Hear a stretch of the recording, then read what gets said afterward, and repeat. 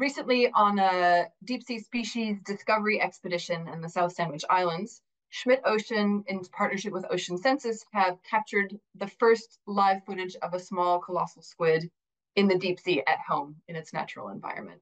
And although this was not the main goal of their mission, it is the first confirmed live footage of this animal in the Antarctic deep sea. They were looking in a relatively understudied region, the deep sea around the South Sandwich Islands, and as part of observing the water column, they happened to catch footage of this animal. They were not specifically targeting the colossal squid. They were looking to see what deep sea animals were around.